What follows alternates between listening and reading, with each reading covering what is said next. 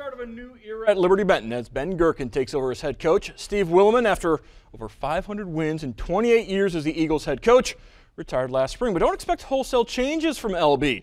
Gherkin, of course, has been an assistant for the last 15 years, the last 13 of those as the junior varsity coach, and he has kept the staff intact. Eagles, with last weekend off, they opened the season with a BVC game against Leipsic. Vikings lost their opener a week ago to Holgate, Gherkin's alma mater, before beating Riverside on Saturday in their BVC opener. See this game coming up right after the Sports Report here on TV 44. First quarter action, Vikings Gavin Cup, nice touch pass inside.